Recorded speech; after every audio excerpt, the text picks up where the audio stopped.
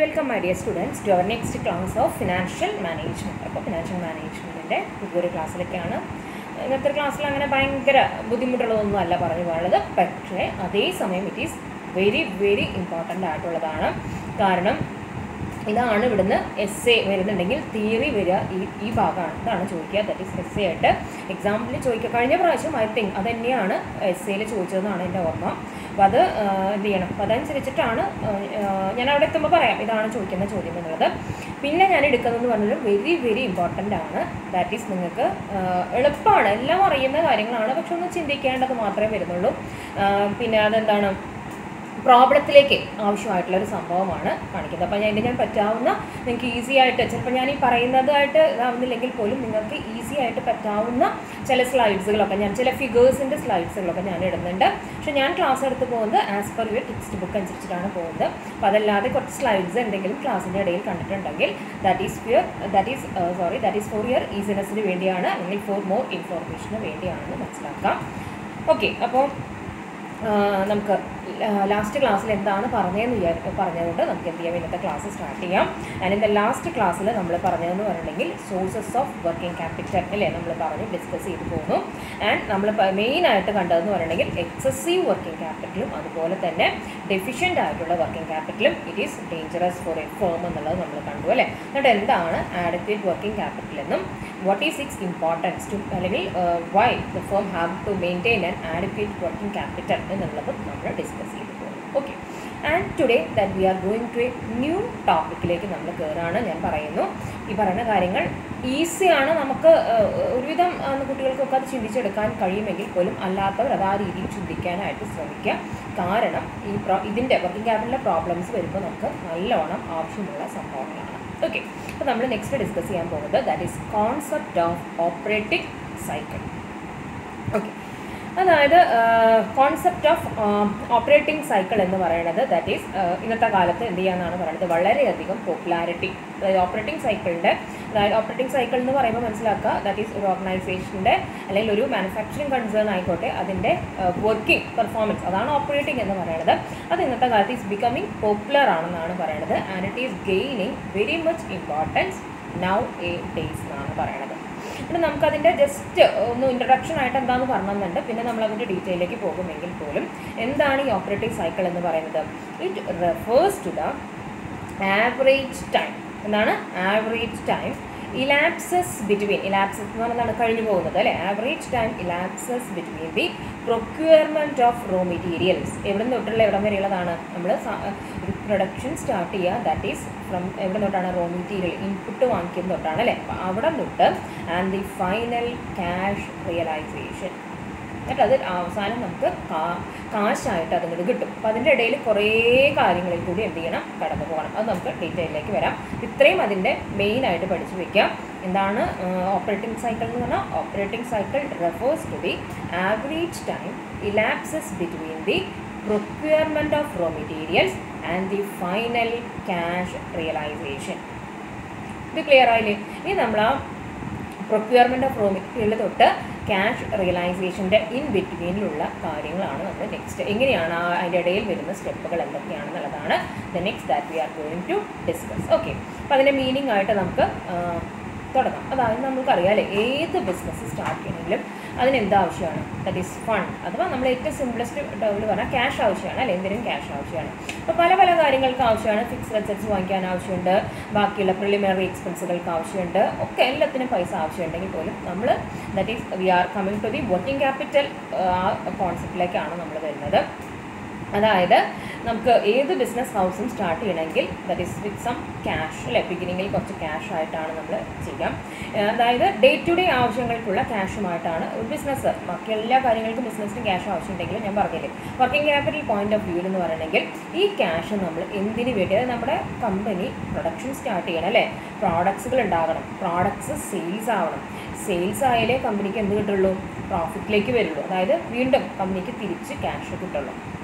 അപ്പോൾ ഈ തുടക്കത്തിലുള്ള that is ഈ ക്യാഷ് എന്തിനൊക്കെ ആവശ്യമാണെന്നാണ് പറയുന്നത്? For the purchase of raw മെറ്റീരിയൽസിന് ആവശ്യമാണ്, വേജസ് പേയ്മെൻറ്റിന് ആവശ്യമാണ്, അതുപോലെ തന്നെ എന്താണ് മറ്റുള്ള എക്സ്പെൻസസ് അല്ലേ, കമ്പനിക്ക് അതല്ലാതെ അല്ലെങ്കിൽ ബിസിനസ്സിന് ഒരുപാട് എക്സ്പെൻസുകൾ ഉണ്ടായിരിക്കും. സ്റ്റേഷനറി ഐറ്റംസുകൾ വാങ്ങിക്കുക, റെൻറ്റ് കൊടുക്കേണ്ടതായിട്ട് വരും, ഇൻട്രസ്റ്റ് ലോൺ എടുത്തിട്ടുണ്ടെങ്കിൽ ഇൻട്രസ്റ്റ് കൊടുക്കേണ്ടതായിട്ട് വരും, അങ്ങനെ കമ്മീഷൻ കൊടുക്കേണ്ടതായിട്ട് വരും. അപ്പോൾ അങ്ങനെ ഒരുപാട് എക്സ്പെൻസസുകൾ എന്തുണ്ടായിരിക്കാം ഒരു ബിസിനസ്സിനെ സംബന്ധിച്ചുണ്ടാകാം. അപ്പോൾ ഇതിനൊക്കെ എന്താണെന്നാണ് പറയുന്നത്, ദാറ്റ് ഈസ് എന്ത് ചെയ്യണം, സം ക്യാഷ് ഈസ് നീഡഡ് എന്നാണ് പറയുന്നത്. എന്നിട്ട് എന്താണ് wages expenses when applied on raw materials, അതായത് വേജ് എടുക്കാം. വേജ് എന്ന് പറയുന്ന ഒരു എക്സ്പെൻസ് നമുക്കറിയാം, നമ്മൾ ട്രേഡിംഗ് അക്കൗണ്ടിൽ കാണിക്കുന്ന ഒരു അക്കൗണ്ട് ആണല്ലോ, ഒരു എക്സ്പെൻസ് ആയിട്ട് കാണിക്കുന്ന സംഭവമാണ് വേജസ് എന്ന് പറയുന്നത്. സാലറി എന്ന് പറയുന്നത് നമ്മൾ P&L അക്കൗണ്ടിലും കാണിക്കും അല്ലേ. ആ സംഭവം എന്ന് പറയുന്നത്, അതായത് ആ വേജ് ആർക്കാണ് നമ്മൾ കൊടുക്കുന്നത് അല്ലേ, എംപ്ലോയീസ് അഥവാ വർക്കേഴ്സിന്. വേജ് എന്ന് പറയുമ്പോൾ വർക്കേഴ്സിനാണ് അത് കൊടുക്കുന്നത്. അത് അവർക്ക് കൊടുത്താൽ മാത്രമാണ് ഇതിലേക്ക് വരുള്ളൂ, അവർ പണിയെടുക്കുള്ളൂ. അതായത് റോ മെറ്റീരിയൽസിനെ നമുക്ക് എന്താക്കി മാറ്റാനായിട്ട് പറ്റുള്ളൂ, ഫിനിഷ്ഡ് ഗുഡ്സ് ആക്കി മാറ്റാനായിട്ട് പറ്റുള്ളൂ. ശമ്പളം കൊടുക്കാതെ ജോലിക്കാർ പണിയെടുക്കുമോ? ഇല്ല. അപ്പോൾ അതാണ് പറയുന്നത്, ഈ വേജ് എന്ന് പറഞ്ഞ ഒരു എക്സ്പെൻസ് നമ്മൾ പറഞ്ഞു, വേജ് കൊടുക്കാൻ പൈസ ആവശ്യമുണ്ട്. ഈ വേജ് കൊടുത്താലേ അതിൻ്റെ ഒരു ഓവർവ്യൂ ആയിട്ട് പറയുകയാണെന്നുണ്ടെങ്കിൽ ഈ റോ മെറ്റീരിയൽസ് എന്തായി മാറുള്ളൂ, ഫിനിഷ്ഡ് ഗുഡ്സ് ആയിട്ട് മാറുള്ളൂ. പക്ഷെ നിങ്ങൾക്കറിയാം അതിൻ്റെ ഇടയിൽ ഒരു സംഭവമുണ്ട്, നമ്മൾ പഠിക്കുന്ന WIP, that is work in progress. അപ്പോൾ നമ്മൾ ഈ വേജസ് കൊടുക്കുമ്പോൾ, അതായത് എംപ്ലോയീസ് റോ മെറ്റീരിയൽസ് യൂസ് ചെയ്യുന്നു, അതായത് അവർ ജോലി ചെയ്യുന്നു, അതിനെ എന്താക്കി കൺവേർട്ട് ചെയ്യുന്നു, it is converted in to work in പ്രോഗ്രസ്സുകളാക്കി convert ചെയ്യുന്നു എന്നാണ് പറയുന്നത്. പ്രോസസ് ഓഫ് മാനുഫാക്ചറിങ് കൂടി വീണ്ടും എന്ത് ചെയ്യണം, പ്രൊഡക്ഷൻ പ്രോസസ്സുകൾ വർക്ക് ഇൻ പ്രോഗ്രസ് ആയിട്ട് അങ്ങനെ നിന്നാൽ പോരാ, വീണ്ടും അത് ഫിനിഷ്ഡ് ഗുഡ്സ് ആണെന്നുണ്ടെങ്കിൽ അവർക്ക് എന്ത് ചെയ്യണം, ഈ പറഞ്ഞ പോലെ ചില എക്സ്പെൻസുകളൊക്കെ വരാം ആ സമയത്ത്. അതുപോലെ തന്നെ അവർക്ക് ജോലിക്കാർക്ക് വേജ് കൊടുക്കേണ്ടി വരും, കമ്പനിക്ക് അതിൻ്റേതായിട്ടുള്ള ചില ചില്ലറ ചിലവുകൾ, മറ്റുള്ള ചിലവുകളൊക്കെ വരുന്നതാണ് പറയുന്നത്. അത് വർക്ക് ഇൻ പ്രോഗ്രസ്സിലേക്ക് അപ്ലൈ ചെയ്യുമ്പോൾ അതെന്തായി മാറുന്നു എന്നാണ് പറയുന്നത്, it will become finished goods. കണ്ടോ, ആ ലെവലിൽ തിങ്ക് ചെയ്യാനായിട്ട് പറ്റണം. ഇനി എന്താണ് പറയണത്, ഇനി ഫിനിഷ്ഡ് ഗുഡ്സിന് എന്ത് ചെയ്യണം, നമ്മൾ ഫിനിഷ്ഡ് ഗുഡ്സ് ആയി കഴിഞ്ഞാൽ നമ്മൾ സ്റ്റോർ ചെയ്ത് വെക്കുകയാണോ ചെയ്യുക, സ്റ്റോക്കായിട്ട് വെക്കല്ല, ഇത് വിൽക്കണം. And you know that is today's world is the world of competition ആണ്. അപ്പോൾ കോമ്പറ്റീറ്റേഴ്സിനുമായിട്ട് പിടിച്ച് നിൽക്കണമെന്നുണ്ടെങ്കിൽ നമ്മൾ ക്യാഷ് സെയിൽസിന് പോയാൽ പറ്റില്ല. ഏത് സെയിൽസിലേക്ക് പോകേണ്ടി വരും, ക്രെഡിറ്റ് സെയിൽസിലേക്ക് പോകേണ്ടതായിട്ട് വരും. അപ്പോൾ അതാണ് പറയണത്, ഫിനിഷ്ഡ് ഗുഡ്സിന് നമ്മൾ ദാറ്റ് ഈസ് ബിസിനസ് എന്താ ചെയ്യുക, ക്രെഡിറ്റിൽ അത് വിൽക്കുന്നു എന്നാണ് പറയുന്നത്. ക്രെഡിറ്റ് സെയിൽസ് വന്നാൽ അവിടെ ആരുണ്ടാകുക, ദാറ്റ് ഈസ് സൺട്രി ഡെറ്റേഴ്സ് അവിടെ ഉണ്ടാകുന്നു.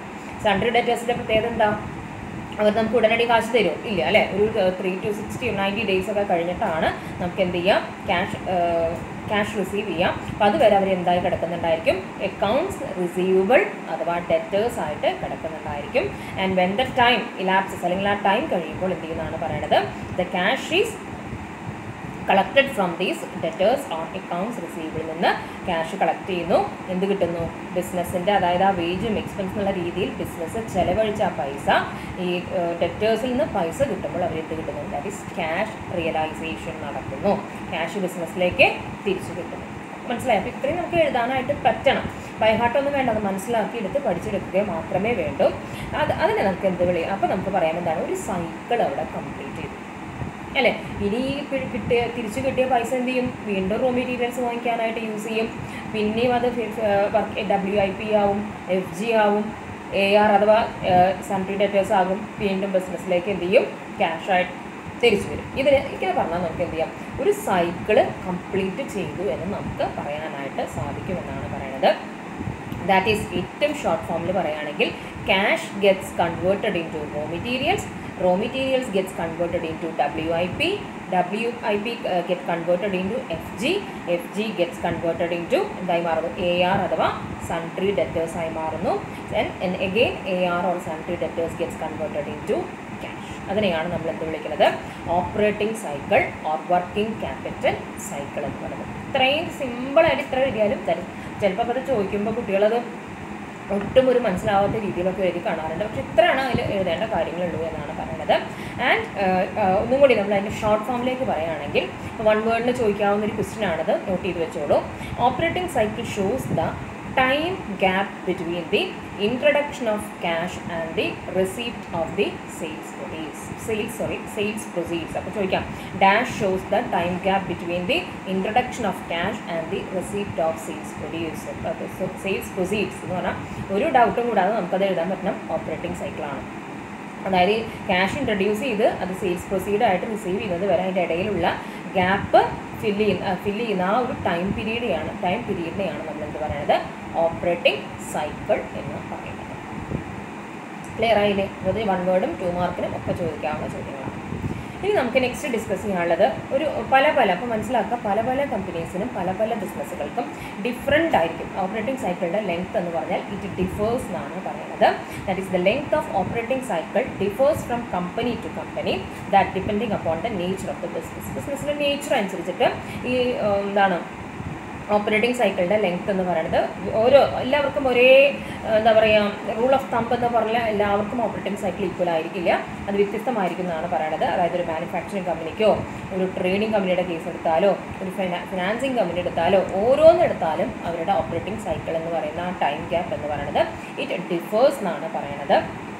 ആൻഡ് നമ്മളിനി ഓരോന്നിൻ്റെ പഠിക്കാൻ പോവാണ്. ഒരു മാനുഫാക്ചറിങ് കൺസേൺ ആണെങ്കിൽ, എന്താണ് മാനുഫാക്ചറിങ് കൺസേൺ എന്ന് പറഞ്ഞാൽ റോ മെറ്റീരിയൽസ് ആയിട്ട് വാങ്ങിയിട്ട് ഫിനിഷ്ഡ് ഗുഡ്സ് ആക്കി മാറ്റുക, അവർ തന്നെ പ്രൊഡ്യൂസ് ചെയ്യും, അതിനെയാണ് നമ്മൾ മാനുഫാക്ചറിങ് കൺസേൺ എന്ന് പറയുക അല്ലേ. അങ്ങനെയാണെങ്കിൽ അതിൻ്റെ ഓപ്പറേറ്റിംഗ് സൈക്കിൾ എന്ന് പറഞ്ഞാൽ എന്തൊക്കെ സ്റ്റേജസ് അതിൽ പെടുന്നു എന്നാണ് പറയുന്നത്. ഓക്കെ, അപ്പോൾ ഞാനത് ഷോർട്ടായിട്ട് പറ്റുമെങ്കിൽ സ്ലൈഡിൽ ഞാൻ ഇട്ട് തരാം, അല്ലെങ്കിൽ നിങ്ങൾക്ക് ടെക്സ്റ്റിൽ അതിൽ 5 സ്റ്റെപ്സ് ആക്കി കൊടുത്തിട്ടുണ്ട്, 5 സ്റ്റെപ്പ് പഠിച്ചു വെച്ചാൽ മതി. ദാറ്റ് ഇസ് എന്തിൻ്റെ കേസിലാണ്, മാനുഫാക്ചറിങ് കൺസേൺ ആണെങ്കിൽ. അപ്പോൾ ഞാനത് വേഗം ഒന്ന് പറഞ്ഞു പോകാം. ദാറ്റ് ഇസ് ഫസ്റ്റ് സ്റ്റേജ് എന്താണ്, conversion of cash in to rho materials. അപ്പോൾ നിങ്ങൾക്ക് എഴുതാം C2RM, റോ മെറ്റീരിയൽസിനെ ഷോർട്ടായിട്ട്. എക്സാമിന് നിങ്ങൾ എഴുതുമ്പോൾ സെൻറ്റൻസ് കറക്റ്റായിട്ട് എഴുതി അതിൻ്റെ സൈഡിൽ നിങ്ങൾക്ക് എഴുതി വയ്ക്കാം C2RM. ഓക്കെ, സെക്കൻഡ് സ്റ്റെപ്പ് എന്താണ്, RM ആയി നിൽക്കുകയാണ് അല്ലേ, conversion of raw materials in to work in progress. അതായത് RM ടു WIP. ഓക്കെ, ഇനി എന്താണ് ചെയ്യുന്നത്, വർക്ക് ഇൻ പ്രോഗ്രസ് ആയി നിൽക്കുന്ന സംഭവത്തെ കൺവേർട്ട് ചെയ്യണം. Conversion of work in progress in to finished goods, അതായത് WIP ടു FG എന്നായി മാറുന്നു. ഇനി ഫിനിഷ്ഡ് ഗുഡ്സ് എന്തായി മാറുന്നു, ഇനി ഫിനിഷ്ഡ് ഗുഡ്സ് ആയിട്ട് നിൽക്കുകയാണ്. ഫിനിഷ്ഡ് ഗുഡ്സ് ആയിട്ട് സ്റ്റോക്കിൽ വെച്ചാൽ പോരാ, conversion of finished goods in to accounts receivable or debtors. അപ്പോൾ എന്താണ്, FG ഇൻറ്റു AR, ഇൻറ്റു എന്ന് പറഞ്ഞാൽ FG ടു AR അഥവാ SD, സൺട്രി ഡെറ്റേഴ്സ്. ഓക്കെ, അപ്പോൾ സൺട്രി ഡെറ്റേഴ്സ് ആയിട്ട് നിൽക്കുന്നു. അവർക്ക് കൊടുക്കുന്ന പീരീഡ് കഴിഞ്ഞാൽ അവർ എന്ത് ചെയ്യുന്നു, കാശായിട്ട് തിരിച്ചു തരണം അല്ലേ. അപ്പോൾ എന്താണ്, conversion of debtors or accounts receivable in to cash, അതായത് എന്താണ് AR or SD to cash. അപ്പോൾ ക്യാഷിൽ നിന്ന് തുടങ്ങി ക്യാഷിൽ തന്നെ അത് വന്ന് അവസാനിച്ചു അല്ലേ. അപ്പോൾ ഞാൻ ഈ പറയുന്നതിനോടൊപ്പം നിങ്ങൾ സൈഡിൽ ടെക്സ്റ്റിൽ അതങ്ങനെ എഴുതി വെച്ച് പോയാലും ഇറ്റ്സ് ഓക്കെ. അപ്പോൾ അതാണ് ഒരു മാനുഫാക്ചറിങ് കൺസേണിനെ സംബന്ധിച്ച് അതിൻ്റെ ഓപ്പറേറ്റിംഗ് സൈക്കിൾ എന്ന് പറയുന്നത്. അപ്പോൾ എപ്പോഴും മാനുഫാക്ചറിങ് കൺസേണിൻ്റെ ഓപ്പറേറ്റിംഗ് സൈക്കിൾ എന്നെയായിരിക്കും മനസ്സിലാക്കി വയ്ക്കുക, കുറച്ച് ലെങ്തി. അങ്ങനെ റോ മെറ്റീരിയൽസ് എല്ലാം ആദ്യം തൊട്ട് തുടങ്ങണം അല്ലേ. ഇനി ഇതൊരു ഡയഗ്രാമായിട്ട് നിങ്ങളുടെ ടെക്സ്റ്റിൽ കാണിച്ചിട്ടുണ്ട്, ജസ്റ്റ് ചെക്ക് ഇറ്റ്, അതൊന്ന് നോക്കിയാൽ മതി. അത് ഞാൻ സ്ലൈഡ് ഇടാം, അല്ലെങ്കിൽ ഒന്നും കൂടി നല്ല പിക്ചർ കിട്ടുമെങ്കിൽ ഞാനിടാം. അപ്പോൾ അതൊന്ന് കറക്റ്റായിട്ട് നോക്കാം. ക്യാഷിൽ നിന്ന് തുടങ്ങി ഡൗൺ ആരോ റോ മെറ്റീരിയൽസ്, റൈറ്റിലേക്ക് ആരോ പോയിട്ടുണ്ട് work in progress, again in right arrow finished goods, പിന്നെ അപ്വേർഡിലേക്ക്. അത് സ്പേസ് യൂട്ടിലൈസ് ചെയ്താണ്, നിങ്ങൾക്കത് സിംഗിൾ ലൈനിൽ കാണിക്കണമെങ്കിലും കാണിക്കാം, ഒരു സൈക്ലിക്ക് പോലെ കാണിക്കാം, എങ്ങനെ വേണമെങ്കിലും നിങ്ങൾക്ക് വരയ്ക്കാം, കുഴപ്പമൊന്നുമില്ല. Debtors or accounts receivable, again it is converted in to cash. Clear. ഇനി നമ്മളൊരു ട്രേഡിംഗ് കമ്പനിയാണെന്നുണ്ടെങ്കിൽ അതിൻ്റെ ഓപ്പറേറ്റിംഗ് സൈക്കിൾ എങ്ങനെയാണെന്നുള്ളതാണ്. അപ്പോൾ ട്രേഡിംഗ് കമ്പനി ആണെങ്കിൽ മനസ്സിലാക്കി വയ്ക്കുക, അതായത് അവർ പ്രൊഡക്ഷൻ നടത്തില്ല, ഫിനിഷ്ഡ് ഗുഡ്സ് വാങ്ങിയിട്ട് അതിൻ്റെ ട്രേഡിംഗ് നടത്തുന്നതാണ് ട്രേഡിംഗ് കമ്പനി അല്ലേ, നമുക്കറിയാം. അങ്ങനെയാണെങ്കിൽ അതിൻ്റെ ഓപ്പറേറ്റിംഗ് സൈക്കിൾ എങ്ങനെയാണെന്നാണ് പറയുന്നത്, conversion of cash in to stock. എന്ത് ചെയ്യും, ക്യാഷ് ഉപയോഗിച്ച് അവരെന്താ, സ്റ്റോക്ക് എന്ന് പറഞ്ഞാൽ FG ഫിനിഷ്ഡ് ഗുഡ്സ് വാങ്ങും, അല്ലാതെ അവർ റോ മെറ്റീരിയൽസ് വാങ്ങിക്കില്ല. ഓൾറെഡി ഫിനിഷ് ചെയ്ത ഗുഡ്സുകൾ ആരുടെയെങ്കിലും നിന്ന് വാങ്ങി അവർ സ്റ്റോക്ക് ചെയ്ത് വെക്കുകയാണ് ചെയ്യുന്നത്. അപ്പോൾ ഫസ്റ്റ് സ്റ്റേജ് എന്താണ്, ക്യാഷിനെ എന്താക്കി മാറ്റുന്നു, സ്റ്റോക്കാക്കി മാറ്റുന്നു എന്നാണ് പറയുന്നത്.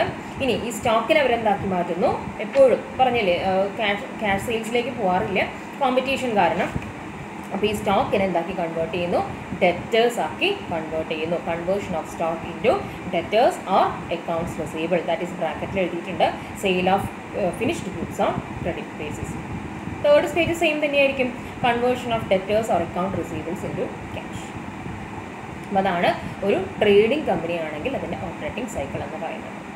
ഓക്കെ, നെക്സ്റ്റ് എന്താണ്, ഒരു ഫിനാൻസിങ് കമ്പനിയാണെന്ന് വിചാരിക്കും. അപ്പോൾ അവിടെ മാനുഫാക്ചറിങ് നടക്കുന്നില്ല, പ്രത്യേകിച്ച് ട്രേഡിംഗ് ഒന്നുമില്ല, ഒരു സർവീസാണ്. ഫിനാൻസിങ് കമ്പനിയാണെന്നുണ്ടെങ്കിൽ എങ്ങനെയാണ് അതിൻ്റെ അപ്പോൾ അതന്നെയായിരിക്കും ഏറ്റവും ഓപ്പറേറ്റിംഗ് സൈക്കിൾ ഏറ്റവും ലെങ്ത്ത് കുറഞ്ഞത് അതിൻ്റെയായിരിക്കും, ഫിനാൻസിങ് കമ്പനിയുടെ ആയിരിക്കും.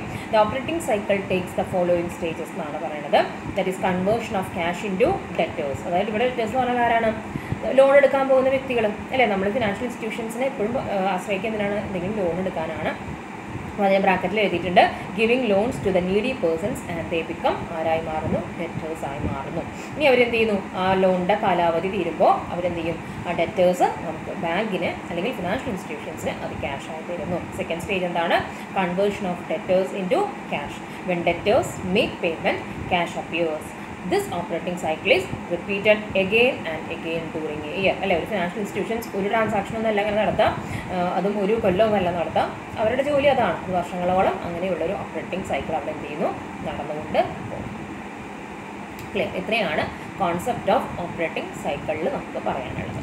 അത് ഈസിയായി പറഞ്ഞു പോയിട്ടുണ്ടെങ്കിലും വളരെയധികം നമുക്ക് നമ്മുടെ പ്രോബ്ലത്തിന് ആവശ്യമായിട്ടുള്ളൊരു സംഭവമാണ്. അത് ക്ലിയർ ആയിട്ട് തന്നെ മനസ്സിലാക്കി വയ്ക്കണം. മനസ്സിലാവാത്തവരുണ്ടെങ്കിൽ കൃത്യമായാലും ഒരു ചമ്മലൊന്നും വിചാരിക്കേണ്ട കാര്യമില്ല, കൃത്യമായിട്ട് തന്നെ എന്ത് ചെയ്യാം, അത് ചോദിച്ച് മനസ്സിലാക്കുക എന്നുള്ളതാണ്. നെക്സ്റ്റ് ടോപ്പിക്കാണ് ഞാൻ പറഞ്ഞത്, SA question ചോദിക്കാറുള്ളതാണ്, factors determining the working capital requirements. പിന്നെ ലാസ്റ്റ് ഇയറിലും തിയറി എസ്എ ഭാഗം ചോദിച്ചത് തന്നെയാണ്. അപ്പോൾ നിങ്ങളുടെ ടെക്സ്റ്റിൽ അത് ഒരു എസ്സേ എഴുതാൻ പാകത്തിലൊന്നും കൊടുത്തിട്ടില്ലെങ്കിൽ ഒരു ഭംഗിയായിട്ട് നിങ്ങൾക്ക് അറിയാം ഇങ്ങനെയാണ് മോഡിക്കുട്ടി വർക്കിംഗ് ക്യാപിറ്റൽ എന്താണെന്നും ടെമ്പററി വർക്ക് അങ്ങനെയുള്ള ഓരോന്നൊക്കെ എഴുതി ഇതിനൊന്ന് ഫോക്കസ് ചെയ്തുകൊണ്ട് നിങ്ങൾ ആ ആൻസർ ഒന്ന് ലെങ്തി ആക്കാൻ നോക്കാം. കുറച്ച് അഡീഷണൽ പോയിന്റ്സ് ഞാൻ വേറൊരു ടെക്സ്റ്റ് റെഫർ ചെയ്ത് നിങ്ങൾക്ക് ഇൻട്രാക്ഷൻ ടൈമിൽ തരാം. അല്ലാതെ ഇതിൻ്റെ ഇടയിൽ ഞാൻ സ്ലൈഡ് ഇടുന്നില്ല, അപ്പോൾ നിങ്ങൾക്ക് ബന്ധപ്പെടുത്താൻ പറ്റില്ല. അപ്പോൾ അത് ഞാൻ ഇൻട്രാക്ഷൻ സെഷനിൽ എന്നോട് ഓർമ്മിപ്പിക്കണം. ദാറ്റ് ഈസ് അപ്പോൾ ഞാൻ എന്ത് ചെയ്യേണ്ടത്, നിങ്ങൾക്ക് അതിൻ്റെ ഒരു ചെറിയൊരു നോട്ടും കൂടി ഞാൻ തരാം കേട്ടോ. അപ്പോൾ അതാണ് നെക്സ്റ്റ് നമ്മൾ എന്ത് ചെയ്യാൻ പോകുന്നത്, that is V are going to discuss എന്ന് പറയുന്നത്, that is factors determining the working capital. അതായത് ഒരു കമ്പനി അല്ലെങ്കിൽ ഒരു ബിസിനസ്സിൻ്റെ വർക്കിംഗ് ക്യാപിറ്റൽ തീരുമാനിക്കുമ്പോൾ നമ്മൾ കണക്കിലെടുക്കേണ്ട ഫാക്ടേഴ്സ്, ഘടകങ്ങൾ എന്താണെന്നാണ് നമ്മൾ ഡിസ്കസ് ചെയ്യാനായിട്ട് പോകുന്നത്. ഇമ്പോർട്ടൻ്റ് ആണ്, നമ്മൾ എഴുതി വയ്ക്കുക, എസ്സേ ചോദിക്കാറുള്ളതാണ്.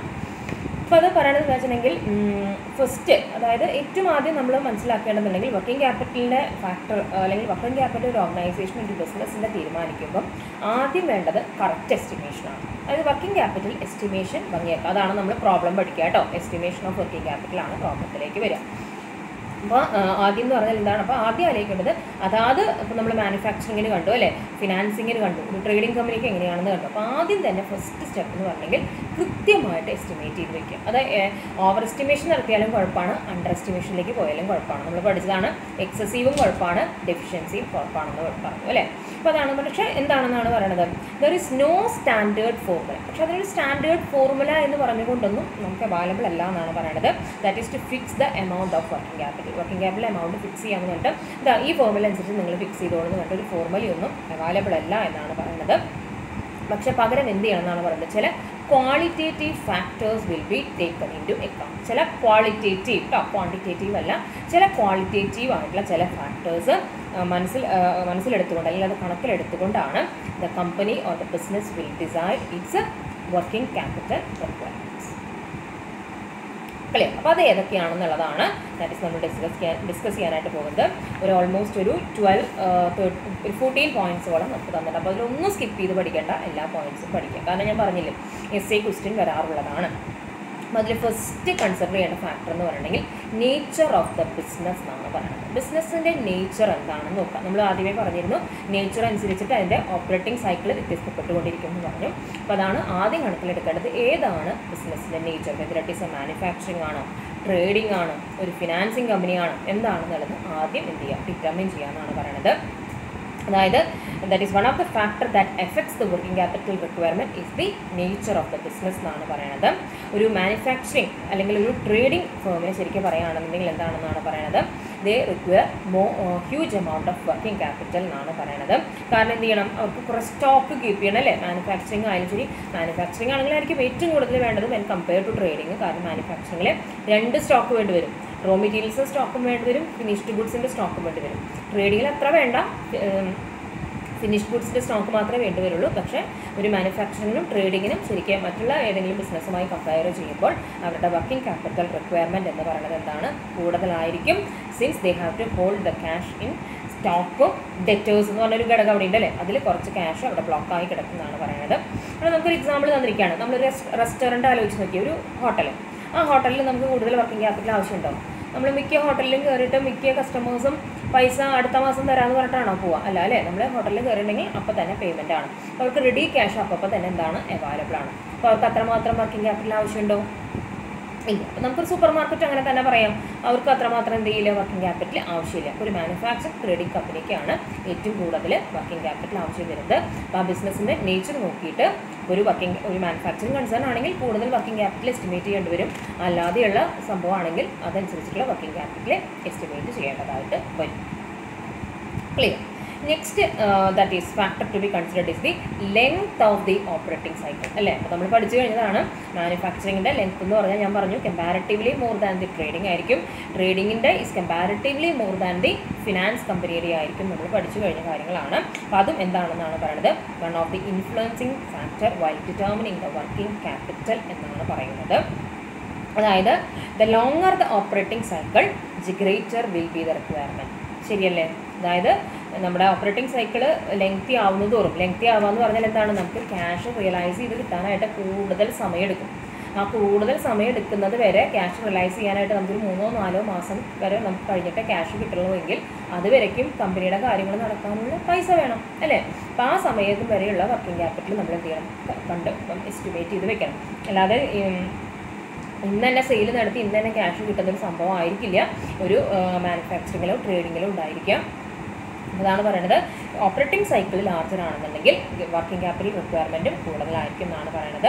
എന്നിട്ട് നമുക്ക് പറഞ്ഞു തന്നുള്ള എക്സാമ്പിൾ ഇത് തന്നെയാണ്. ഒരു മാനുഫാക്ചറിങ് കമ്പനിയിലെ whose operating cycle is longer requires more working capital than A trading company, അല്ലേ?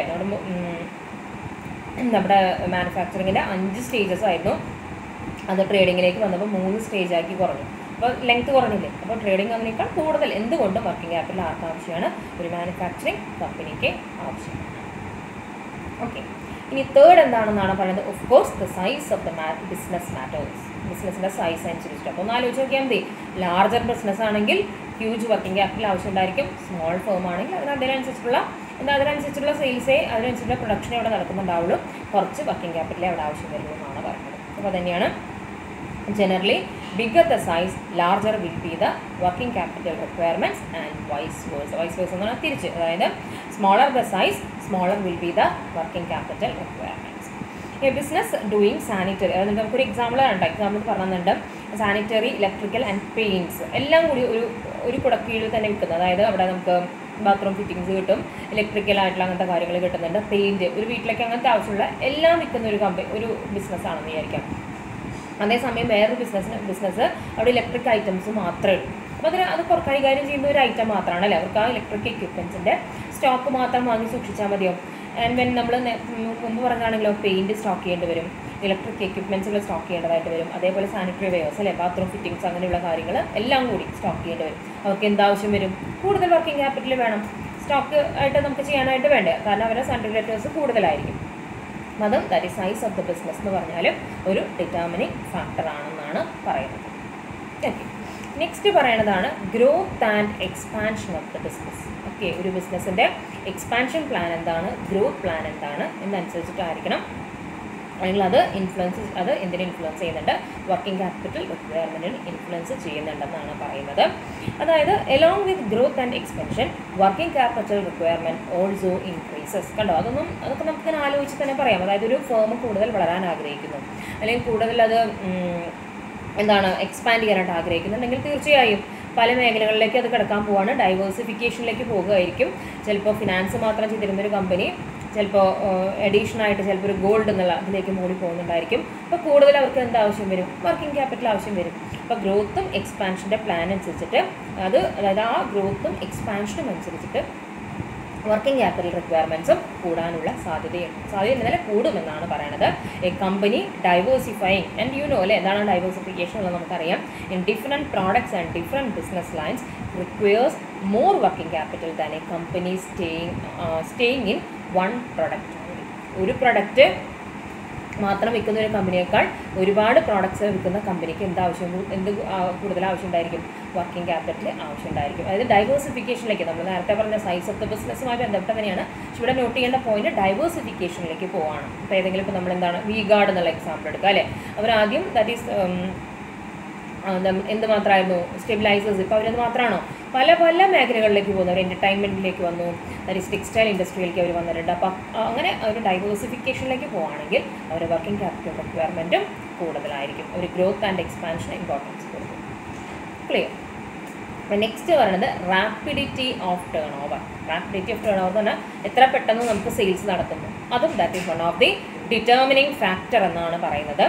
അതായത് ശരിക്കും പറയുകയാണെന്നുണ്ടെങ്കിൽ there exist A high degree of correlation between rapidity of turn over and the amount of working capital എന്നാണ് പറയുന്നത്. അത് നേരിട്ടൊരു relation ഉണ്ട് എന്ത് തമ്മിൽ, എത്ര പെട്ടെന്ന് ടേൺ ഓവറിലേക്ക് പോകുന്നതും നമുക്ക് എത്ര വർക്കിംഗ് ക്യാപിറ്റൽ ആവശ്യമുണ്ടെന്നും തമ്മിൽ ശരിക്കും ഒരു ക്ലിയർ ആയിട്ടുള്ള റിലേഷൻ ഉണ്ട് എന്നാണ് പറയുന്നത്. അതായത് എന്താണെന്നുണ്ടെങ്കിൽ നമുക്ക് റാപ്പിഡിറ്റി ഓഫ് ടേൺ ഓവർ ഇത്രയേ ഉള്ളൂ, എത്ര പെട്ടെന്ന് സെയിൽസ് നടക്കുന്നുണ്ട്, സ്റ്റോക്കിനെ എത്ര പെട്ടെന്ന് നമുക്ക് സെയിൽസ് ആക്കി കൺവേർട്ട് ചെയ്യാനായിട്ട് പറ്റുന്നുണ്ട്. അതാണ് അങ്ങനെ നമുക്ക് നോക്കാം. Rapidity of turn over means the speed with which sales are done. കണ്ടോ, എത്ര പെട്ടെന്ന് സെയിൽസ് നമുക്ക് എത്ര സ്പീഡിൽ സെയിൽസ് നടത്താനായിട്ട് സാധിക്കുന്നുണ്ട്, അതാണ് നമ്മൾ എന്ത് പറയുന്നത് റാപ്പിഡിറ്റി ഓഫ് ടേൺ ഓവർ എന്ന് പറയുന്നത്. അതായത് ഒന്ന് ആലോചിച്ച് നോക്കി, പെട്ടെന്ന് നമുക്ക് സെയിൽസ് നടത്താനായിട്ട് സാധിക്കുന്നുണ്ട്. അങ്ങനെയാണെങ്കിൽ വർക്കിംഗ് ക്യാപിറ്റലിൻ്റെ ആവശ്യം കൂടുകയോ കുറയോ, നമുക്ക് പെട്ടെന്ന് ഈവൻ ദോ ക്രെഡിറ്റ് സെയിൽസ് ആയിക്കോട്ടെ, പക്ഷേ ഒരു ദിവസം ആവില്ല ക്രെഡിറ്റ് സെയിൽ നടക്കുക അല്ലേ, പല ദിവസങ്ങളിലായിട്ടായിരിക്കും. അപ്പോൾ നമുക്ക് എന്താണ് നമ്മുടെ കമ്പനിക്ക് സെയിൽസ് കൂടുതൽ നടക്കുന്നുണ്ടെങ്കിൽ ഓരോ സ്റ്റെപ്പായിട്ട് ഓരോ ഡേറ്റേഴ്സിനും പൈസ കിട്ടിക്കൊണ്ടിരിക്കും അല്ലേ. അങ്ങനെ വരുമ്പോൾ ആ കമ്പനിയുടെ working capital requirement will be less ആയി. കാരണം സെയിൽസ് നല്ലോണം നടക്കുന്നുണ്ട്. വേറൊന്നും ആലോചിച്ച് നോക്കി, സെയിൽസ് അധികം നടക്കാത്ത ഒരു കമ്പനിയാണെന്നുണ്ടെങ്കിൽ, ബിസിനസ് ആണെന്നുണ്ടെങ്കിൽ ക്യാഷ് അവിടെ ബ്ലോക്കായി കിടക്കുകയാണ്. എപ്പോഴെങ്കിലുമൊക്കെ സെയിൽ നടന്ന് ക്യാഷാക്കി വരുമ്പോൾ കുറേ സമയം എടുക്കും. അങ്ങനെയുള്ള ബിസിനസ് ആണെങ്കിൽ അവിടെ എന്താവശ്യം കൂടുതലായിരിക്കും, വർക്കിംഗ് ക്യാപിറ്റൽ എന്നുള്ള concept clear ആവണുണ്ടോ. Day to day എക്സ്പെൻസിനുള്ളതാണ്, day to day working of the organisation ഉള്ളതാണ് വർക്കിംഗ് ക്യാപിറ്റൽ. അപ്പോൾ അത് മീറ്റ് ചെയ്യാനായിട്ട് അങ്ങനെയുള്ള സെയിൽസ് ടേൺ ഓവർ കുറവുള്ള റാപ്പിഡിറ്റി ഓഫ് ടേൺ ഓവർ കുറവുള്ള ഫേംസിനാണെങ്കിൽ കൂടുതൽ വർക്കിംഗ് ക്യാപിറ്റൽ ആവശ്യം വരുന്നതാണ് പറയുന്നത്. അപ്പോൾ നമുക്കൊരു എക്സാമ്പിളും പറഞ്ഞിട്ടുണ്ട്. അതിന് മുമ്പ് പറയുന്നത് higher rate of turn over needs lower amount of working capital. Okay, നമ്മൾ പറഞ്ഞു. ഇനി എന്താണ് ഒരു എക്സാമ്പിൾ നമുക്ക് പറഞ്ഞിരിക്കുകയാണ്. ഒരു ഷോപ്പ്, അത് FMCG ഗുഡ്സുമായിട്ട് ഡീൽ ചെയ്ത്, FMCG എന്ന് പറഞ്ഞാൽ ഫാസ്റ്റ് മൂവിങ് കൺസ്യൂമർ ഗുഡ്സുകൾ അല്ലേ FMCG എന്ന് പറയുന്നത്. അതായത് നമുക്ക് നിത്യോപയോഗത്തിൽ യൂസ് ചെയ്യുന്നത് ദാറ്റ് ഈസ് നമ്മുടെ സോപ്പ്, ഡിറ്റർജൻറ്റ്, ക്രീമുകൾ, ഷാമ്പൂ, അങ്ങനെയുള്ള സംഭവങ്ങളൊക്കെ. അപ്പോൾ അത് ശരിക്കും പറയുകയാണെങ്കിൽ അങ്ങനെയുള്ളതിന് lesser amount of working capital ആവശ്യം വരുള്ളൂ എന്നാണ് പറയുന്നത്. Rather than A shop dealing in that is Tanishq എന്ന് പറഞ്ഞിട്ട് കണ്ടിട്ടില്ലേ, നമ്മൾ ടൈറ്റാൻ ക്വാർട്സിൻ്റെ ഒരു വാച്ചാണ് അല്ലേ, അതൊക്കെ എപ്പോഴും സെയിൽ നടക്കുന്ന സംഭവമാണ് തനിഷ്ക് എന്നൊക്കെ. അതൊരു ബ്രാൻഡാണ് അല്ലേ, ബ്രാൻഡഡ് ആണ്. എല്ലാവരും സാധാ കോമൺ മാനൊന്നും ചിലപ്പോൾ അത് വാങ്ങി യൂസ് ചെയ്യാനായിട്ട് പോകുന്നില്ല. അപ്പം അതിൻ്റെ സെയിലൊക്കെ ചിലപ്പോൾ വല്ലപ്പോഴേ നടക്കുന്നുണ്ടാവുള്ളൂ. അപ്പോൾ അതിന് വർക്കിംഗ് ക്യാപിറ്റൽ കൂടുതൽ ആവശ്യം. അതുപോലെയാണോ FMCG ഗുഡ്സ് ഡെയിലി യൂസ് ചെയ്യുന്നത്, നമ്മൾ മന്ത്ലി തന്നെ പർച്ചേസ് ചെയ്യാറുണ്ട്. മന്ത്ലി അല്ലെങ്കിൽ ഒരു വീക്കിലി അല്ലെങ്കിൽ ബൈ വീക്കിലി നമ്മൾ ഈ വക സാധനങ്ങൾ പർച്ചേസ് ചെയ്യാറുണ്ട്. അതിന് അത്രയധികം വർക്കിംഗ് ക്യാപിറ്റൽ ആവശ്യം വരില്ല. അതിന് പെട്ടെന്ന് സെയിൽ നടന്നു പോകുന്നുണ്ട്. അപ്പോൾ അതാണ് റാപ്പിഡിറ്റി ഓഫ് ടേൺ ഓവർ എന്ന് പറയുന്നത്. നെക്സ്റ്റ് പോയിന്റ് പറയുന്നതാണ് ക്രെഡിറ്റ് പോളിസി അലൗഡ് ടു കൺസ്യൂമേഴ്സിന് കൊടുക്കുന്ന ക്രെഡിറ്റ് പോളിസി ഒരു ഡിറ്റർമിനിങ് ഫാക്ടറാണെന്നാണ് പറയുന്നത്. A firm which allows liberal credit to its customers will require more working capital. അതായത് ഒരു ഫേം അതിൻ്റെ കസ്റ്റമേഴ്സിന് ലിബറൽ ആയിട്ടുള്ള ക്രെഡിറ്റ് പോളിസിയാണ്, നിങ്ങൾ എപ്പോഴെങ്കിലൊക്കെ പൈസ തന്നാൽ മതി, നിങ്ങൾ കടത്തിന് കൊണ്ടുപോകും എന്ന് പറഞ്ഞിട്ടുണ്ടെങ്കിൽ ഒന്ന് ആലോചിച്ച് നോക്കിയേ. ഈ ഇവരുടെ കസ്റ്റമേഴ്സിന് പൈസ കിട്ടിയിട്ട് വേണം ബിസിനസ് എന്ത് ചെയ്യാൻ മുന്നോട്ട് പോകാനായിട്ട്. പക്ഷേ കമ്പനി ഫോളോ ചെയ്യുന്നത് ലിബറൽ ആയിട്ടുള്ള ക്രെഡിറ്റ് പോളിസിയാണ്. അപ്പോൾ അവർ കസ്റ്റമേഴ്സിനോട് പറയുന്നത് നിങ്ങൾ കൊണ്ടപ്പോൾ എപ്പോഴെങ്കിലൊക്കെ പൈസ തന്നാമെന്ന് പറഞ്ഞിട്ടുണ്ടെങ്കിൽ അതുവരെ ബിസിനസ് നടക്കണം. അപ്പോൾ അതിനുള്ള എന്ത് ചെയ്യണം, വർക്കിംഗ് ക്യാപിറ്റലിൽ ബിസിനസ് കണ്ടെത്തേണ്ടതായിട്ട് വരും. അപ്പോൾ അതാണ് പറയുന്നത് ലിബറൽ ക്രെഡിറ്റ് പോളിസി ഉള്ള ഒരു ബിസിനസ് ആണെങ്കിൽ അതിനെപ്പോഴും എന്ത് ചെയ്യണം, മോർ വർക്കിംഗ് ക്യാപിറ്റൽ കണ്ടെത്തേണ്ടതായിട്ട് വരുന്നതാണ് പറയുന്നത്. Than A firm which follows A tight credit policy. ഒരു ടൈറ്റ് ക്രെഡിറ്റ് പോളിസി അത് കൃത്യസമയത്ത് തന്നെ പൈസ ഒരു 3 months കൊടുത്താൽ 3 months ആകുമ്പോഴേക്കും തന്നെ വേഗം കളക്ട് ചെയ്യുക, അല്ലെങ്കിൽ ഒരു 1 month ക്രെഡിറ്റ് കൊടുക്കാറുള്ളൂ. ആ 1 monthലേക്ക് നമുക്ക് അതിന് വർക്കിംഗ് ക്യാപിറ്റൽ ആവശ്യമാണ്. പക്ഷേ when compare to A liberal credit policy follow ചെയ്യുന്ന ഒരു കമ്പനിയുമായിട്ട് കമ്പയർ ചെയ്യുമ്പോൾ ടൈറ്റ് ക്രെഡിറ്റ് പോളിസി ഫോളോ ചെയ്യുന്ന കമ്പനിക്ക് വർക്കിംഗ് ക്യാപിറ്റൽ കുറവാണ് ആവശ്യം വരുന്നത്. ക്ലിയർ. നെക്സ്റ്റ് പറയുന്നതാണ് credit facilities enjoyed from suppliers or creditors. നമ്മുടെ റോ മെറ്റീരിയൽ സപ്ലയേഴ്സ് ഇല്ലേ, അല്ലെങ്കിൽ ക്രെഡിറ്റേഴ്സ്, അവരിൽ നിന്ന് കിട്ടുന്ന ക്രെഡിറ്റ് ഫെസിലിറ്റി, എത്രമാത്രം ക്രെഡിറ്റ് ഫെസിലിറ്റി നമുക്ക് അവരിൽ നിന്ന് ബിസിനസ്സിന് കിട്ടുന്നുണ്ട് എന്നുള്ളതും one of the determining factor എന്നാണ് പറയുന്നത്. ഒന്ന് ആലോചിച്ച് നോക്കി നിങ്ങൾ. അതായത് സപ്ലയർ നമുക്ക് കൂടുതൽ ദിവസം തരികയാണ്, നിങ്ങൾ പൈസ ഇപ്പോൾ തരേണ്ട, കുറച്ചും കൂടി അധികം സമയമെടുത്ത് പൈസ തന്നാൽ മതി എന്ന് പറഞ്ഞിട്ടുണ്ടെങ്കിൽ നമുക്ക് വർക്കിംഗ് ക്യാപിറ്റൽ റിക്വയർമെൻറ്റ് എന്തായിരിക്കും, കുറവ് മതി അല്ലേ? കാരണം നമുക്ക് ആ പൈസ സപ്ലയർക്ക് കൊടുക്കുന്നത് വരെ നമ്മുടെ കയ്യിൽ ആ പൈസ നമുക്ക് എന്ത് ചെയ്യാം, റിവോൾവിങ് നടത്താം അല്ലേ? നമ്മൾ അതിനെ വിളിക്കുന്ന പേരാണ് റിവോൾവിങ് ക്യാപിറ്റൽ എന്നും പറഞ്ഞു അല്ലേ? ഫ്ലോട്ടിങ് ക്യാപിറ്റൽ എന്ന് നമ്മൾ പറഞ്ഞു. അതുവരെ നമുക്കത് അവൈലബിൾ ആയിരിക്കും. അതേസമയം സപ്ലയർ പറയുകയാണെങ്കിൽ ഇല്ല, നിങ്ങൾ 1 മന്തിനകം ഞങ്ങൾ റോ മെറ്റീരിയൽസ് വാങ്ങിച്ചതിൻ്റെ പൈസ നിങ്ങൾ തരാമെന്ന് പറഞ്ഞാൽ കമ്പനിക്ക് ബിസിനസ്സിനെ കുറച്ച് സമയം കിട്ടുള്ളൂ. അപ്പോൾ അതിൻ്റെ വർക്കിംഗ് ക്യാപിറ്റൽ റിക്വയർമെൻറ്റ് എന്ന് പറയുന്നത് എന്തായിരിക്കും, കൂടുതലായിരിക്കും. ഓക്കെ, ഈ പറഞ്ഞതിൻ്റെ ബേസിസ് നമുക്കതൊന്ന് എന്താണ് ടെക്സ്റ്റിൽ പറഞ്ഞിട്ടില്ല എന്നുള്ളത് നോക്കാം. A firm enjoying lavish credit facilities. Lavish എന്ന് പറഞ്ഞാൽ എന്താണ്? ലാവിഷായിട്ട് നമ്മൾ പറയില്ല, നമ്മൾ ഉദാരമായിട്ടുള്ള lavish credit facilities from it suppliers creditors needs lesser working capital than a firm which does not get liberal credit facilities. അപ്പോൾ ഞാൻ പറഞ്ഞതുമായിട്ട് കണക്റ്റഡ് ആയില്ലേ? അത് ലാവിഷ് ക്രെഡിറ്റ് ഫെസിലിറ്റി കിട്ടുന്ന ബിസിനസ്സിനെ എന്ത് ചെയ്യാൻ മതി, അവരുടെ വർക്കിംഗ് ക്യാപിറ്റൽ റിക്വയർമെൻറ്റ് എന്ന് പറയുന്നത് കുറവായിരിക്കും. അതേസമയം ഒരു ലിബറൽ ക്രെഡിറ്റ് ഫെസിലിറ്റീസ് കൊടുക്കാത്ത സപ്ലയർ ആണെങ്കിൽ അങ്ങനെയുള്ള ബിസിനസ്സിൻ്റെ വർക്കിംഗ് ക്യാപിറ്റൽ റിക്വയർമെൻറ്റ് കൂടുതലായിരിക്കും എന്നാണ് പറയുന്നത്. നമുക്കൊരു എക്സാമ്പിൾ പറഞ്ഞു തന്നിട്ടുണ്ട്. MRF ടയേഴ്സ് അല്ലേ, മദ്രാസ് റബ്ബർ ഫാക്ടറി എന്ന് പറയുന്ന നമ്മുടെ MRF ചോയ്സ് ശരിക്കും പറയുകയാണെങ്കിൽ അതിൻ്റെ പ്ലാന്റേഴ്സിൽ നിന്ന്, അതായത് അവരുടെ മെയിൻ റോ മെറ്റീരിയൽ എന്ന് പറഞ്ഞാൽ റബ്ബറാണ് അല്ലേ? അപ്പോൾ പ്ലാന്റേഴ്സ് എന്നാണ് ദാറ്റ് ഈസ് എന്ത് ചെയ്യുക, റബ്ബർ വാങ്ങിക്കാം. അവരിൽ നിന്ന് ഇവർക്ക് ശരിക്കും പറയുകയാണെങ്കിൽ വളരെ ലിബറൽ ആയിട്ടുള്ള ക്രെഡിറ്റ് പോളിസിയാണ് അവർ അവർക്ക് കൊടുക്കുന്നുണ്ട്. അതായത് ഒരു പ്ലാന്റേഴ്സ് ഒരിക്കലും അവരോട് ഭയങ്കര കടുവൃത്തത്തിലൊന്നും പറയാറില്ല, നിങ്ങൾ എപ്പോഴെങ്കിലും ഒക്കെ എന്ത് ചെയ്താൽ മതി, തന്നാൽ മതി എന്നുള്ള രീതിയിൽ വളരെ ലിബറൽ ആയിട്ടുള്ളൊരു ക്രെഡിറ്റ് പോളിസിയാണ് പ്ലാന്റേഴ്സ് എന്ന് പറയുന്ന സപ്ലയേഴ്സ് MRFന് കൊടുക്കുന്നത്. When compare to Apollo tyres, tyre ഉണ്ടാക്കുന്ന വേറൊരു കമ്പനിയാണ് അപ്പോളോ ടയേഴ്സ് പറയുന്നത്. അപ്പോൾ അവരെക്കാൾ കൂടുതൽ ഒരു ക്രെഡിറ്റ് ഫെസിലിറ്റീസ് സപ്ലയേഴ്സിന് കിട്ടുന്ന ഒരു കമ്പനിയാണ് MRF എന്ന് പറയുന്നത്. അപ്പോൾ ഒന്ന് ആലോചിച്ച് നോക്കിയേ, MRFന് എന്തായിരിക്കും വർക്കിംഗ് ക്യാപിറ്റൽ റിക്വയർമെൻറ്റ് എന്ന് പറയുന്നത് കുറച്ച് മതി. അപ്പോളോ ടയേഴ്സിനോ വർക്കിംഗ് ക്യാപിറ്റൽ റിക്വയർമെൻറ്റ് കൂടുതൽ വേണം, കാരണം അവർക്ക് അത്ര ലാവിഷായിട്ടുള്ള ക്രെഡിറ്റ് പോളിസി സപ്ലയേഴ്സ് കൊടുക്കുന്നില്ല. ക്ലിയർ. നെക്സ്റ്റ് പറയുന്നതാണ് മാർക്കറ്റ് ആൻഡ് ഡിമാൻഡ് കണ്ടീഷൻസ്. എന്താണ് നെക്സ്റ്റ് പറയുന്നത്? മാർക്കറ്റ് ആൻഡ് ഡിമാൻഡ് കണ്ടീഷൻ എന്നാണ് പറയുന്നത്. നമ്മൾ ആലോചിക്കുക അല്ലേ, ഡിമാൻഡും സപ്ലൈയും തമ്മിൽ എപ്പോഴും ഒരു ബന്ധമുണ്ട്. അപ്പോൾ ആ ഒരു കോൺസെപ്റ്റിൽ നിന്നുകൊണ്ട് നമുക്ക് ഒന്ന് ചിന്തിച്ച് നോക്കാം. If an items demand far exceeds it's production, ഒന്ന് ആലോചിച്ച് നോക്കാം. ഇതൊക്കെ നമ്മളൊന്ന് ആലോചിച്ചെടുക്കേണ്ട ചില കാര്യങ്ങളാണ്. അതായത് ഒരു ഐറ്റം പ്രൊഡ്യൂസ് ചെയ്യുന്നതിനേക്കാൾ കൂടുതലാണ് അതിൻ്റെ ഡിമാൻഡ് എന്ന് വിചാരിക്കും. വളരെ ഡിമാൻഡുള്ള പ്രൊഡക്റ്റാണ്, പക്ഷെ അത്രമാത്രം പ്രൊഡക്ഷൻ അതിൻ്റെ നടക്കുന്നില്ല എങ്കിൽ എങ്ങനെയായിരിക്കും വർക്കിംഗ് ക്യാപിറ്റൽ റിക്വയർമെൻറ്റ്?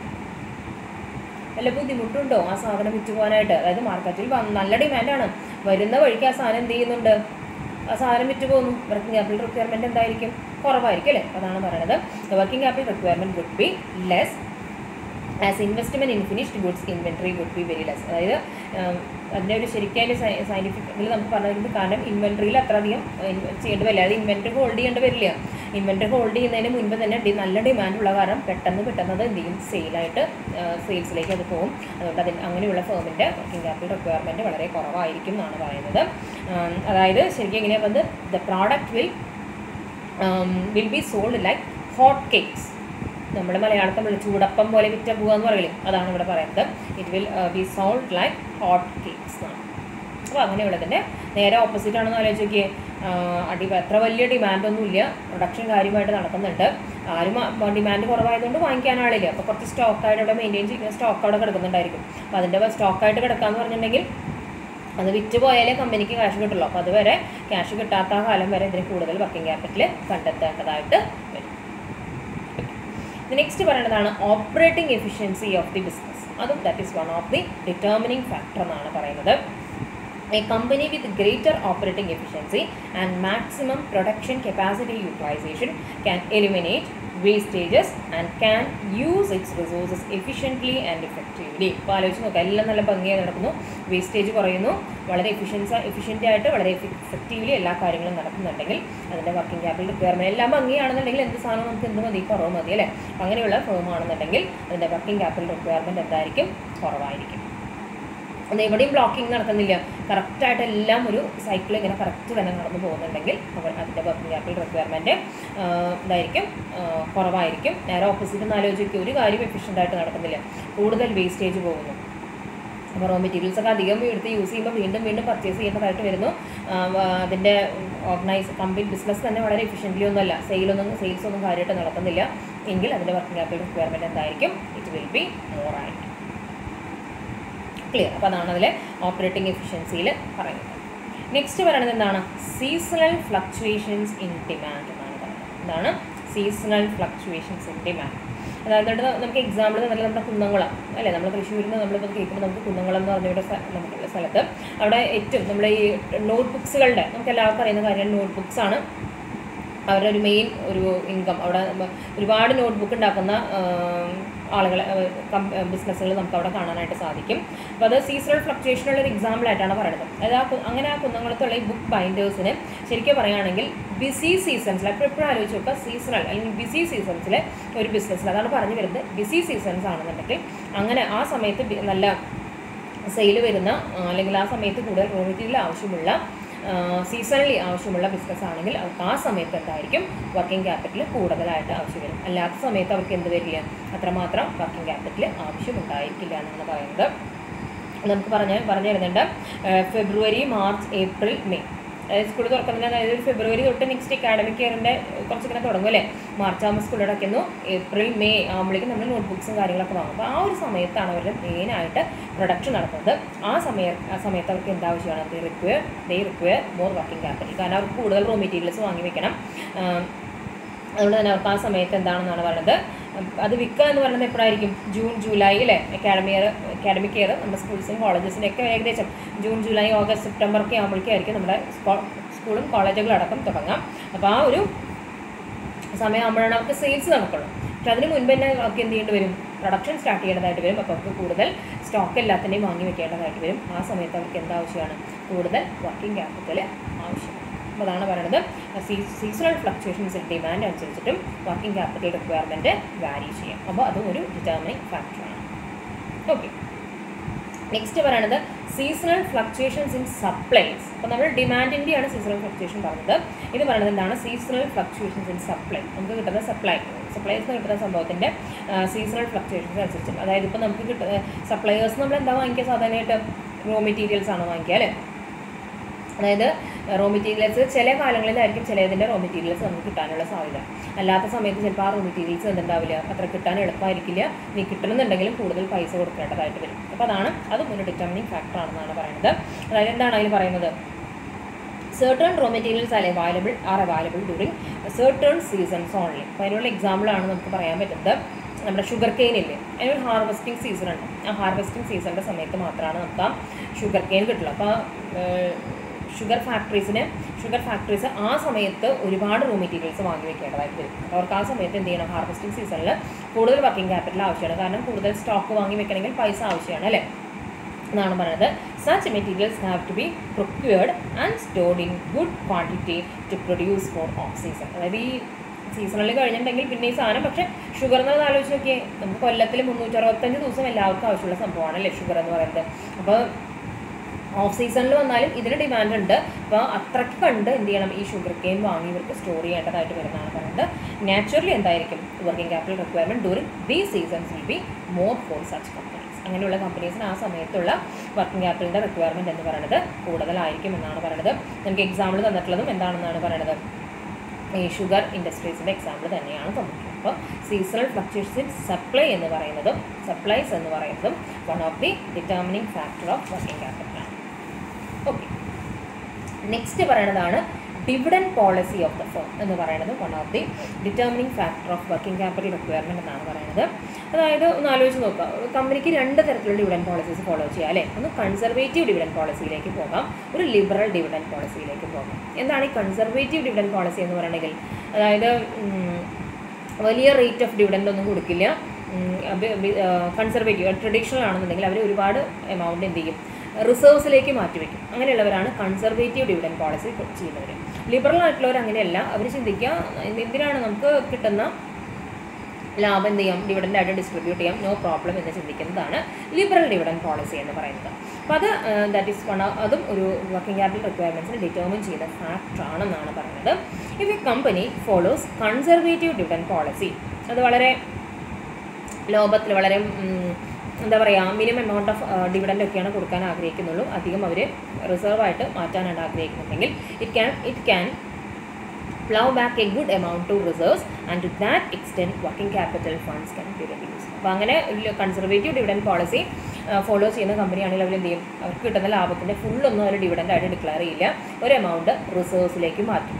റിസോഴ്സിലേക്ക് മാറ്റുക എന്ന് പറഞ്ഞാൽ എന്താണ്, അവർക്ക് എപ്പോഴെങ്കിലും ആവശ്യമുള്ള സമയത്ത് കണ്ടിജൻസീസിൻ്റെ സമയത്ത് അവർക്കത് യൂസ് ചെയ്യാം. അപ്പോൾ അങ്ങനെയുള്ള കമ്പനീസിൽ എന്തായിരിക്കും, അല്ലെങ്കിൽ ബിസിനസ്സിന് വർക്കിംഗ് ക്യാപിറ്റൽ റിക്വയർമെൻറ്റ് കുറവായിരിക്കും. കാരണം എന്താ വെച്ചാൽ അവർക്ക് റിസർവ് ഇരിക്കുന്നുണ്ട്, ആവശ്യം വന്നാൽ ദേ ക്യാൻ യൂസ് ആ റിസർവിൽ നിന്ന് അവർക്ക് എടുത്ത്, അതായത് അവർ ബിസിനസ്സിൽ നിന്ന് കിട്ടുന്ന ആ പ്രോഫിറ്റ് തന്നെ ഫ്ലോ ബാക്ക് എന്നുള്ള ആ ഒരു ഇതിലേക്കാണ് അവർ പോകുന്നത്. അപ്പോൾ അവരുടെ വർക്കിംഗ് ക്യാപിറ്റൽ ഫണ്ട് അവർക്ക് എന്ത് ചെയ്യാം, കുറയ്ക്കാനായിട്ട് സാധിക്കുമെന്നാണ് പറയുന്നത്. Of course conservative dividend policy എല്ലാവരും ഇൻവെസ്റ്റേഴ്സിന് അത്ര ഇഷ്ടമുള്ള കാര്യമല്ലെങ്കിൽ പോലും ഇങ്ങനൊരു ഗുണം അതിനുണ്ടെന്നാണ് പറയുന്നത്. അതേസമയം ലിബറൽ ഡിവിഡൻഡ് പോളിസിയാണെന്ന് ആലോചിക്കുക. അതായത് കിട്ടിയ ലാഭമൊക്കെ തിരിച്ച്, ദാറ്റ് ഈസ് ഇൻവെസ്റ്റേഴ്സിന് തന്നെ ഡിവിഡൻ്റായിട്ട് കൊടുത്തിട്ടുണ്ടെങ്കിൽ അവരെന്താണ്, റിസർവിലേക്ക് അവരെന്തെങ്കിലും മാറ്റി വെച്ചിട്ടുണ്ടോ, ഇല്ല. അവർക്ക് എന്തെങ്കിലും ഒരു അഡീഷണൽ വർക്കിംഗ് ക്യാപിറ്റൽ ആവശ്യം വരികയോ അല്ലെങ്കിൽ ഒരു കണ്ടിജൻസീസ് വരികയാണെങ്കിൽ, അല്ലെങ്കിൽ അവർക്ക് എന്താണ് ഡേ ടു ഡേ കാര്യങ്ങൾക്ക് വലിയ കയ്യിൽ പൈസ ഇല്ലാത്ത ഒരു അവസ്ഥ വരുന്നു, അപ്പോൾ അവർക്ക് അവരുടെ working capital requirement will be മോറായിരിക്കും. അതായത് കൂടുതൽ അവർക്ക് എന്ത് ചെയ്യണം, ലോണും കാര്യങ്ങളൊക്കെ ആയിട്ട് ആശ്രയിച്ച് വർക്കിംഗ് ക്യാപിറ്റൽ കണ്ടെത്തേണ്ട ആവശ്യമായിട്ട് വരും. അപ്പോൾ രണ്ടും ഉണ്ട്, കൺസർവേറ്റീവ്. അപ്പോൾ രണ്ടിനും രണ്ടതിൻ്റെതായിട്ടുള്ള ലിബറൽ ഡിവിഡൻഡ് പോളിസി കൊടുക്കുകയാണെങ്കിൽ ഒന്ന് ആലോചിച്ച് നോക്കണം കേട്ടോ. അതായത് ഇൻവെസ്റ്റേഴ്സിന് നല്ല ഇഷ്ടമായിരിക്കും, കാരണം നല്ല ഡിവിഡൻഡ് തരുന്ന കമ്പനിയാണെന്ന് പറയും. പക്ഷേ വർക്കിംഗ് ക്യാപിറ്റലിനെ സംബന്ധിച്ച് കൺസർവേറ്റീവ് ആണെങ്കിൽ ഇറ്റ് ഈസ് ഗുഡാണ്. വർക്കിംഗ് ക്യാപിറ്റൽ കൂടുതൽ ആവശ്യം വരും, ലിബറൽ ഡിവിഡൻഡ് പോളിസി ഫോളോ ചെയ്യും. ഓക്കെ, നെക്സ്റ്റ് പറയുന്നതാണ് പ്രോഫിറ്റ് ലെവൽ എന്നാണ് പറയുന്നത്. പ്രോഫിറ്റ് ലെവലും one of the determining factor എന്നാണ് പറയുന്നത്. അതായത് higher profit margin results in accumulation of huge internal funds which can be used for working capital requirements. അതായത് നല്ല ലാഭം, ഹയർ പ്രോഫിറ്റ് മാർജിനുള്ള കമ്പനീസ് ആണെങ്കിൽ, അതായത് നല്ല പ്രോഫിറ്റ് കിട്ടുന്ന കമ്പനീസ് ആണെന്നുണ്ടെങ്കിൽ അവരെന്ത് ചെയ്യുന്നതാണ് പറയുന്നത്, അവർ കുറച്ച് ഇതിലേക്കായിട്ട് മാറ്റി വയ്ക്കുക. അവരുടെ കയ്യിൽ എന്തുണ്ടാവും, accumulation of huge internal funds ഉണ്ടായിരിക്കും. അപ്പോൾ അവർ കിട്ടുന്ന പ്രോഫിറ്റൊക്കെ കൂട്ടി ഒരു ഫണ്ടാക്കി തന്നെ അവർ യൂസ് ചെയ്തിട്ടുണ്ടായിരിക്കും. അപ്പോൾ ഒന്ന് ആലോചിച്ച് നോക്കിയേ, നല്ല ലാഭമുള്ള കമ്പനി, ഹൈ പ്രോഫിറ്റ് മാർജിൻ ഉള്ള കമ്പനീസിനാണെങ്കിൽ അവരുടെ വർക്കിംഗ് ക്യാപിറ്റൽ റിക്വയർമെൻറ്റ് എങ്ങനെയായിരിക്കും, കുറവായിരിക്കും. അതേസമയം ഓൺ ദ അതർ ഹാൻഡ് നോക്കുക, ഇത് profit margin is to small, profit margin എന്ന് വളരെ സ്മോളാണ്, അത്രയൊന്നും മാറ്റി വയ്ക്കാൻ അവരുടെ കയ്യിലില്ല എങ്കിൽ nothing may be left after declaring reasonable dividend, അല്ലേ. ആവശ്യത്തിലുള്ള ഡിവിഡൻഡൊക്കെ ഡിക്ലെയർ ചെയ്ത് കഴിഞ്ഞാൽ പിന്നെ ബാക്കിയൊന്നും കയ്യിലുണ്ടാവില്ല. ഹ്യൂജ് പ്രോഫിറ്റ് മാർജിൻ ഉള്ളവർക്കാണെങ്കിൽ ഡിവിഡൻഡൊക്കെ ഡിക്ലെയർ ചെയ്ത് കഴിഞ്ഞിട്ടും കുറച്ച് എടുത്ത് മാറ്റി വെക്കാനായിട്ടുണ്ടായിരിക്കും. അതുകൊണ്ട് അവർ വർക്കിംഗ് ക്യാപിറ്റൽ റിക്വയർമെൻറ്റ് കുറവായിരുന്നു. ഈ കേസിൽ അങ്ങനെയല്ല, ടു സ്മോളാണ്, ഡിവിഡൻഡൊക്കെ കൊടുത്തു കഴിഞ്ഞപ്പോൾ ബാക്കി ഒന്നുമില്ല. അപ്പോൾ അവരുടെ വർക്കിംഗ് ക്യാപിറ്റൽ റിക്വയർമെൻറ്റ് എങ്ങനെയായിരിക്കും, ദാറ്റ് ഈസ് കൂടുതലായിരിക്കും എന്നാണ് പറയുന്നത്. An industry which is controlled by the government cannot make huge profits. പക്ഷേ അതിൽ പറഞ്ഞു വരുന്നത് അതിൽ തന്നെ നമുക്കൊരു വേർതിരിവ് ഉണ്ടാക്കേണ്ടി വരും. പബ്ലിക് കമ്പനി, പ്രൈവറ്റ് കമ്പനി എന്നുള്ള രീതിയിലാണ്.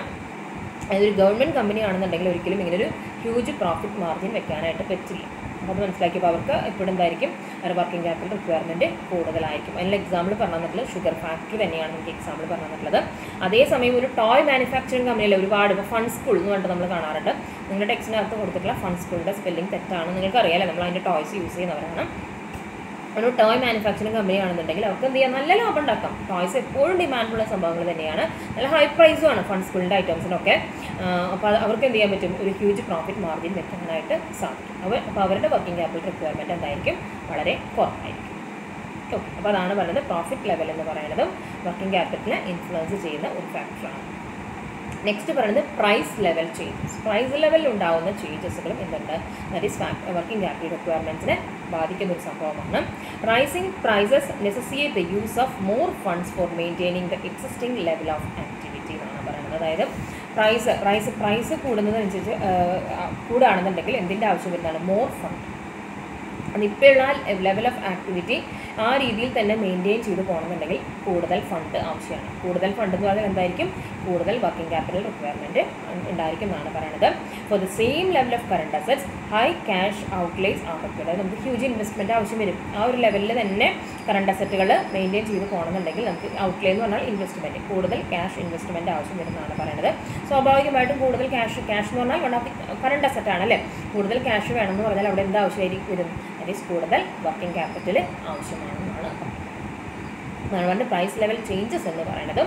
അപ്പോൾ നേരെ തിരിച്ചൊന്നും ആലോചിക്കുകയും, പ്രൈസ് കുറയുകയാണെന്നുണ്ടെങ്കിൽ നമുക്ക് അത്ര ഫണ്ട് അവിടെ ആവശ്യം വരില്ല. ഇപ്പോൾ വർക്കിംഗ് ക്യാപിറ്റൽ റിക്വയർമെൻറ്റ് എന്ന് പറയുന്നത് അവിടെ കുറവ് തന്നെയായിരിക്കും എന്നാണ് പറയുന്നത്. ഇത്രയാണ് നമ്മുടെ that is different factors determining the working capital requirement എന്ന് പറയുന്നത്.